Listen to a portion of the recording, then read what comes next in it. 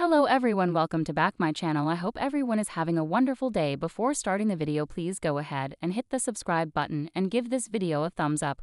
Katy Perry has taken a swing at co-American Idol judge Bryan after speaking highly of a contestant's rendition of one of the pop singer's greatest hits. On Monday night, two contestants said goodbye to Idol as America voted for their favorites to make it to the top 10. This season's contestants chose a Billboard #1 hit to perform, and Roman Collins decided to sing Roar by Katy Perry. Roman is a 24-year-old worship leader from Long Beach, California. During his time with Music Mentor of the Night, Meghan Trainor, Roman revealed that he chose the pop song because of the message. "The words are vital," he explained in a confessional. "I'm slowing it down and I'm playing it myself." Back in the room with Meghan, he continued, "This song is so important to me. We are not paying attention to the drums or the rhythm, just the words cause they're enough." When it came time for him to perform, he started off by playing the piano and singing the hit song in his own way. Minutes later, he projected his voice to fill the room and walked around the stage giving it his all while blowing the viewers at home, the audience, and the judges, Katy, Bryan, and Lionel Richie, away.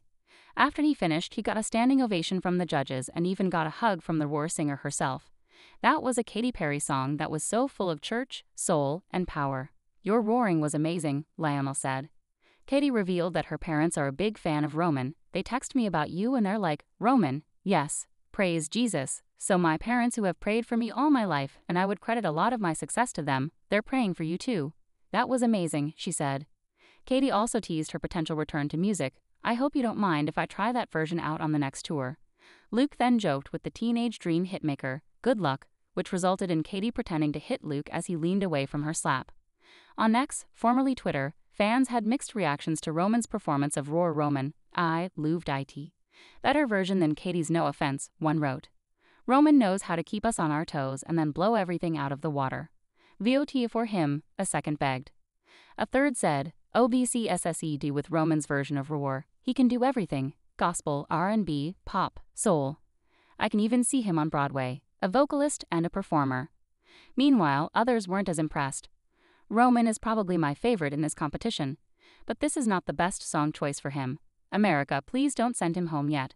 I need to hear more from him," one critic said. "Don't know what kind of advice Roman got, but this may be the worst performance I've ever heard past the audition round," another tweeted. A third said, "Sorry Roman, not the best song choice at all. Thanks for watching this video, and please subscribe our Update World 24 YouTube channel for more update news."